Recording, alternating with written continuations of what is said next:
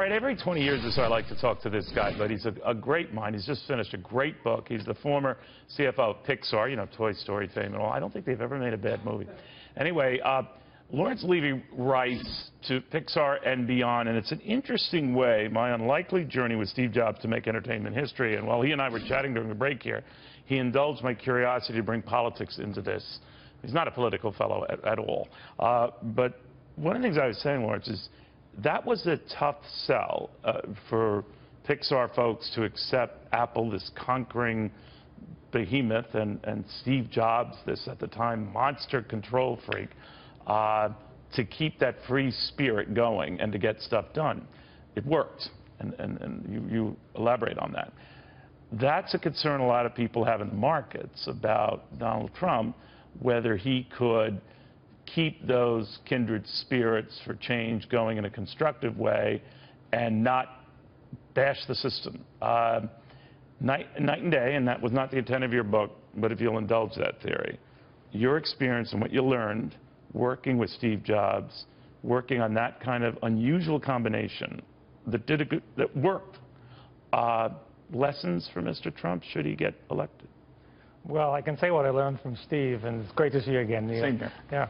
So in those years at Pixar, what Steve demonstrated was a power to collaborate. And if I were to use one word to describe what happened back then, is that he learned. You know, he had a lot to learn coming in. Here he was coming from the computer industry, and we were marching into a completely new industry. We didn't understand the entertainment industry at all. And so we literally had to learn it, and he had to learn what it took to run. But he didn't know anything about movies. He didn't. Right? Or no, but that's the thing. Animation. Or, I mean, that was going to be the new wave to come. But did Pixar folks just say, oh, my God? Oh, Pixar folks did. They were sort of running scared at that moment in time. But, you know, he has a fascinating arc that I cover in the book, where, you know, he starts out as sort of the feared absentee landlord, and he ends up as the beloved patriarch. And the question is, what did he do in order to go through that arc? And it was a period of learning. You're right, we didn't know anything about the entertainment industry, but we would shuttle back and forth to Hollywood and ask all the questions so we could figure it out. But it wasn't your way or the highway. Now, the rap, again, you're indulging me on this, and I appreciate that, against Donald Trump is his critics say he's a bully, he's just going to wreck the whole China shop. But that I've seen, covering him in his businessman days, he's actually quite pragmatic, open to ideas. It's not his way or the highway a lot of time. That was the rap against Steve Jobs, that he was dictatorial, huge temper. That might have been the case at Apple and all, but it was a very different beast at Pixar, wasn't it? It was, and that's one of the reasons that I wrote the book, because I thought in all of the coverage of Steve since he tragically died, Pixar that story was a bit of an afterthought, and I thought that it missed something really important about him and about what happened during those years. That was important, not just for Pixar, not just for him, but even for Apple going forward. I always wonder, and you and I were briefly chatting about it, that's one of the most successful corporate pairings I've ever covered, only because it was so doubted, and that it could have easily been crushed.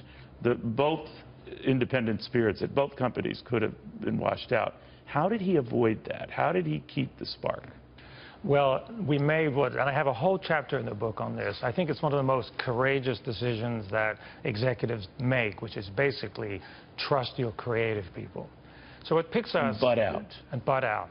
Steve was not a filmmaker, not a movie maker, neither was I. And so you have to... The appeal was what?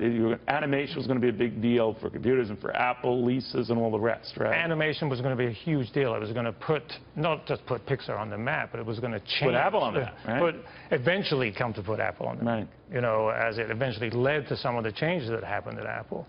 But at Pixar... But it made each cool. It definitely made each cool. Yeah, Pixar became really cool. But we learned how to trust John Lasseter and Andrew Stanton, Pete Docter, all those there. And that's hard to do because creative mistakes are really expensive. So for an executive to trust their creative people, it takes courage. And so... But would that mean, obviously, it couldn't be everything you wanted, it couldn't be everything that Steve Jobs wanted. If a Trump were to get elected, or Hillary Clinton for that matter, it can't be everything they want. They have to get stuff done. So what's the lesson here? Oh, they have to go to Pixar and figure out how to become great innovators. That will really start to unclog a lot of the... But you have to be open to ideas. You have to be, look, it requires two things. You have to have, on the one side, a kind of like passionate intensity to do great work. And on the other side, you have to have the willingness to collaborate. And those two forces pull against each other. You know, the passionate intensity is kind of like, you know, has a lot of hubris with it. Right. But the power to collaborate requires you to yield. So finding that balance is really hard. Pixar perfected that balance. I think so. Well, you had a lot to do with that. Yeah. A little humility and a little humor goes a long way. Yeah, it goes a very long way. Goes a long way. And the rest, as they say, is history. Lawrence Levy, former Pixar CFO, to Pixar and Beyond. It is a must-read, and it is not meant to be, Lawrence would not tell you to do this, a primer on politics. That's just a freebie here at Fox Business to extend that and lessons learned in what I think is one of the most successful corporate pairings ever.